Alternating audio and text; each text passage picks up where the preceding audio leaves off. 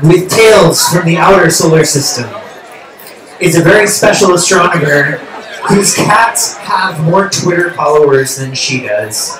Please join me in welcoming Dr. Cat Volk.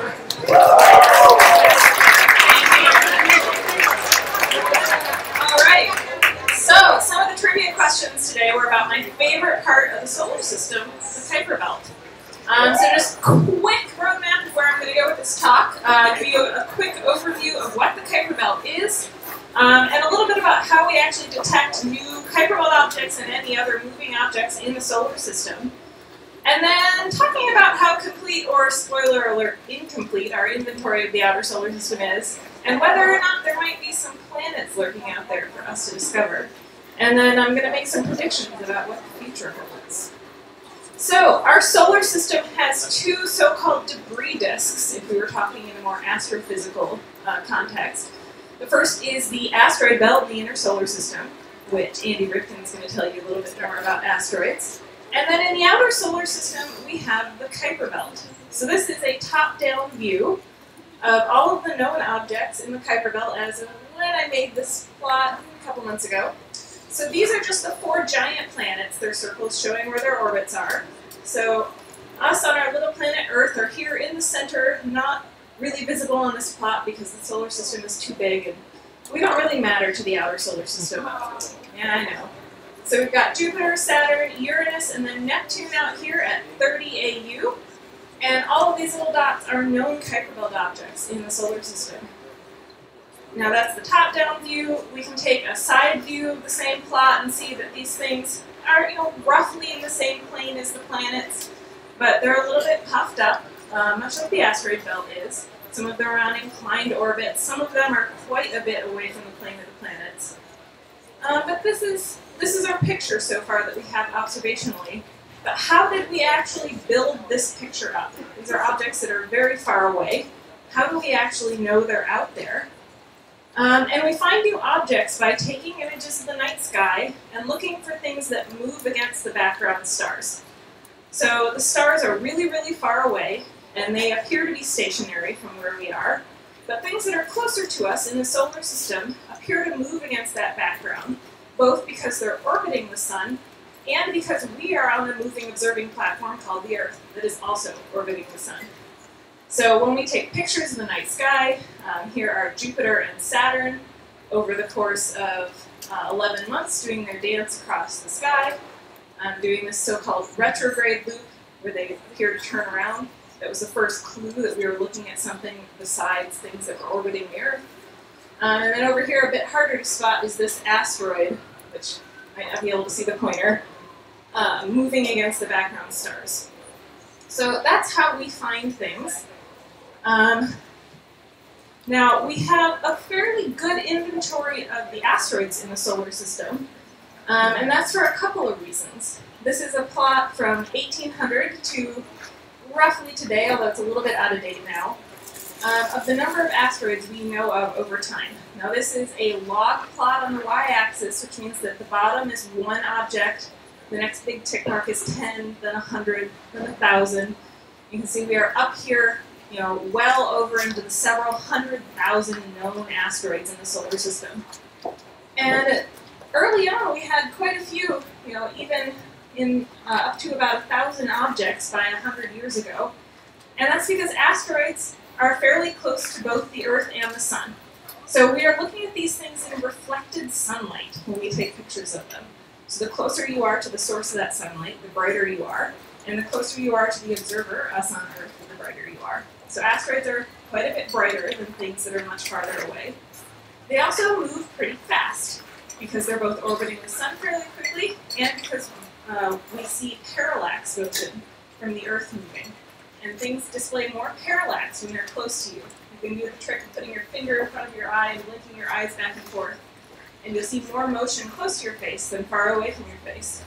So this allowed many asteroids to be discovered on photographic plates of the night sky, where you're actually just exposing chemicals on a glass plate, and then you're doing this awful thing, putting them on a blink comparator that, the idea makes me really motion sick, where you have one image on the left, one image on the right, And you look through this hole and you blink back and forth between the images and play spot the difference. That's how we, though, discovered Pluto, one of the relatively few outer solar system objects discovered on photographic plates this way. So this is January 23rd, 1930. Pluto is indicated by the arrow, because otherwise you'd never find it without staring for a very long time. And then, a few days later, on January 29th, it has moved. So Pluto was really hard to find on these photographic plates, but is considered an extremely bright Kuiper belt object. That's super bright by outer solar system standards. So this is going to play into the story when I, in a couple slides, compare how our inventory looks for the outer solar system compared to the inner solar system.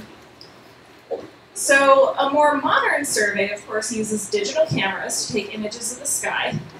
And then we use computers to do a comparison of those images. And the computers do this horrible spot the difference game for us and spot the moving objects.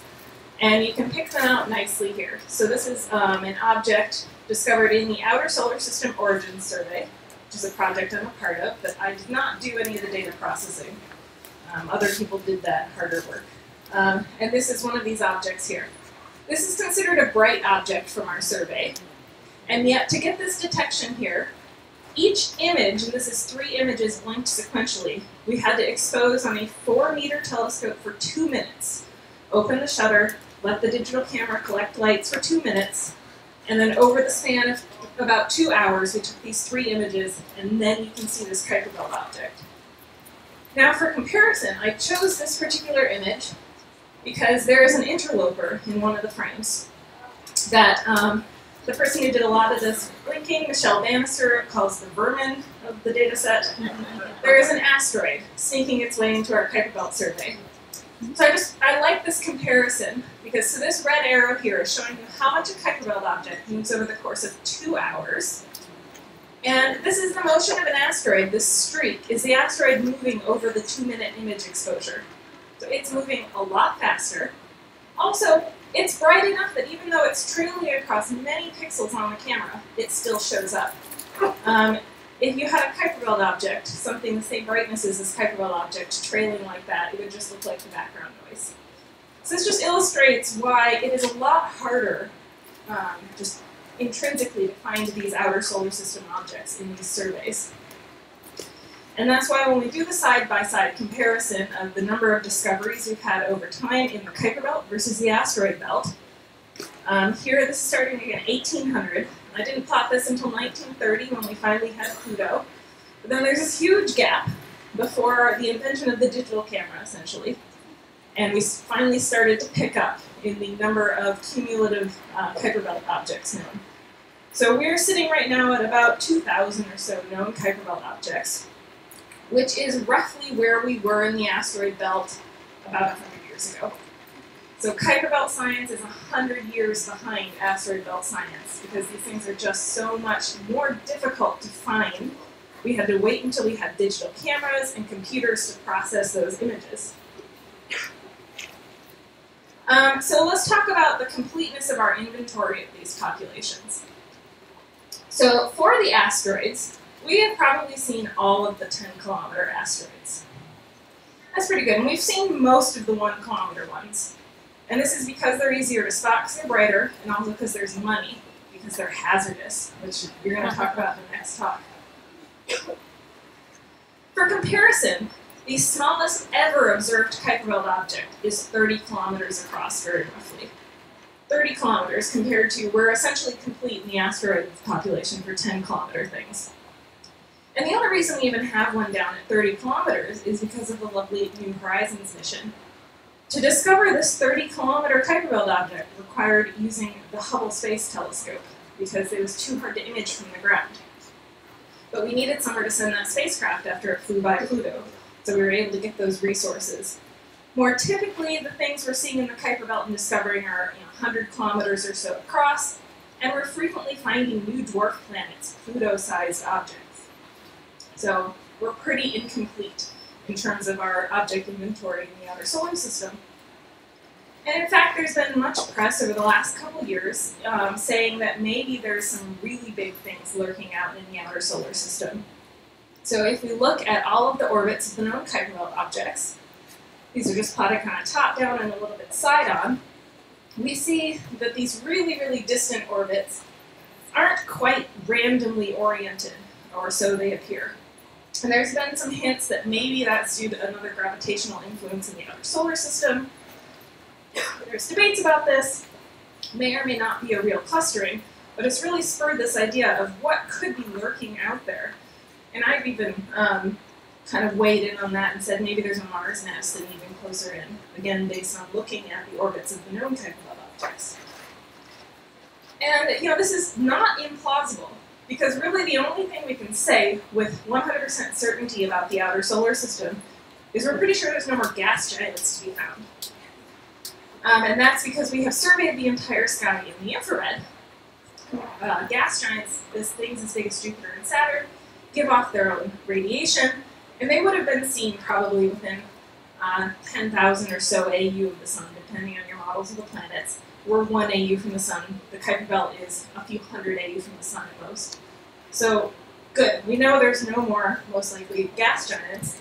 But that's about all we can say with certainty, because if we kind of look at a map of the sky, and we kind of estimate how well we've surveyed different parts of the sky to different depths looking for these really faint objects, and there's quite a few gaps. So in this plot here, yellow and orange are really deep surveys that look for really faint things. Blue and black are places we haven't really surveyed very well, and this is just approximate, but it shows you there's quite a few gaps in our coverage.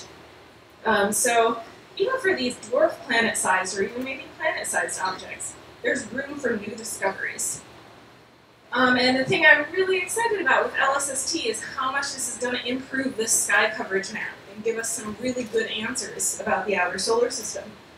Because very roughly, and I did this with like Microsoft Paint equivalent of just slapping things on, but this is roughly what this map will look like when LSST is done.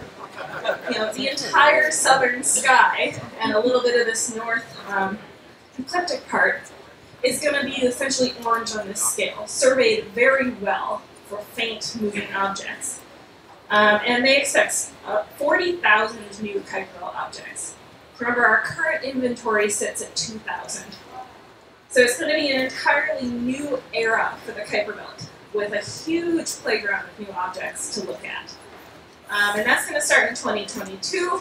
It's going to take many years because these things move very slowly against the background stars. It takes a long time to figure out what kind of orbits they're on, figure out what kind of objects they are. So it's not like in 2023 we'll have those 40,000 new objects for you. But several years into this process, we'll have a much better picture. So I'm really excited to see what we're going to find with LSST, and it's going to completely revamp our idea of the outer solar system. Thank you.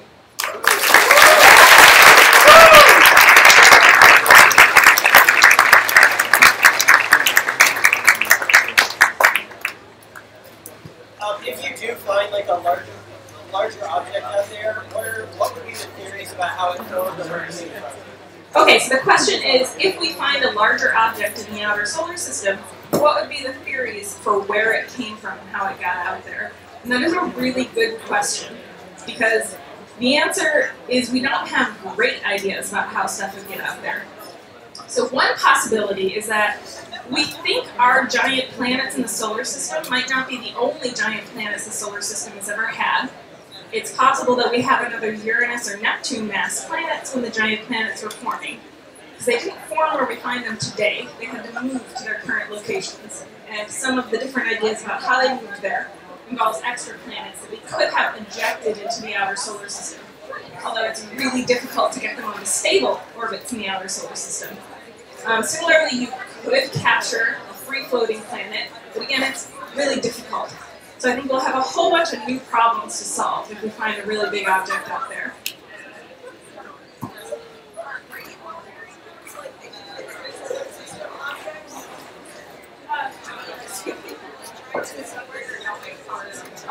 To track the objects into the inner solar system? Yes, that's a good question. So the question is, are we monitoring these objects and kind of tracking how they come into the inner solar system? And the answer is they don't come into the inner solar system on timescales like human timescales, but they do come into the inner solar system on million-year timescales and longer. So some of those comets that you heard about in the last talk came from the Kuiper belt, but they come in from the Kuiper belt and they spend about 10 million years kind of intermingling with the giant planets before they come into the inner solar system. So it's a very slow process, but we see these intermediate populations. And that is anotor thing that LSST will give us a much better picture of, is this intermediate population that we call the centaurs, that orbit between Jupiter and Neptune. So all these small body populations are related to each other, but we're still kind of hammering out the details, and more data will definitely help us do that.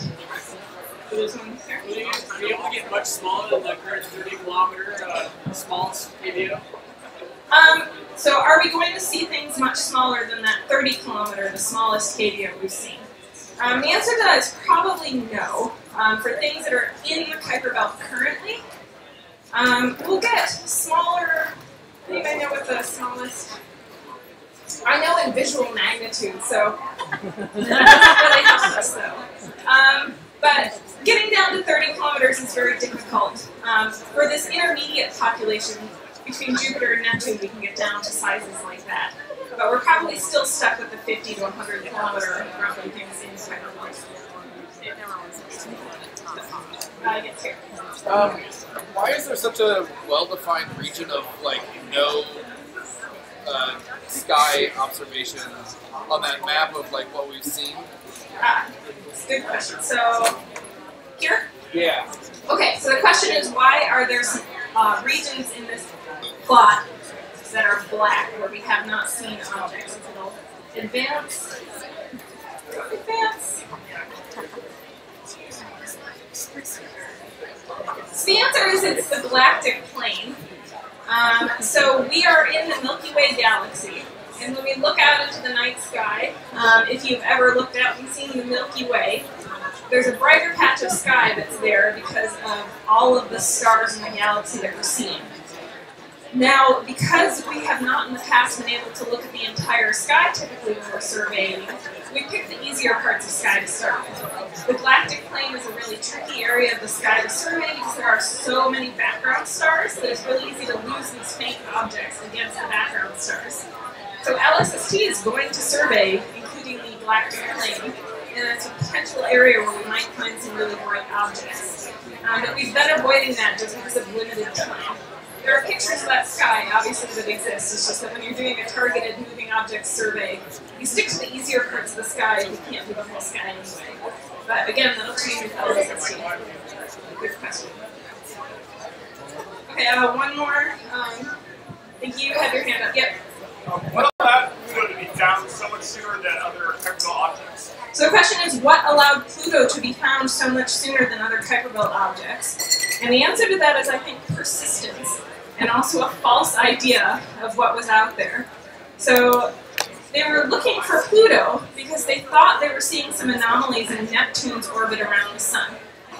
So Neptune itself is discovered because when we observed Uranus, the planet just inside of Neptune, its orbit was being perturbed by something. We could tell that there was something out there gravitationally tugging at it, and lo and behold, they found Neptune.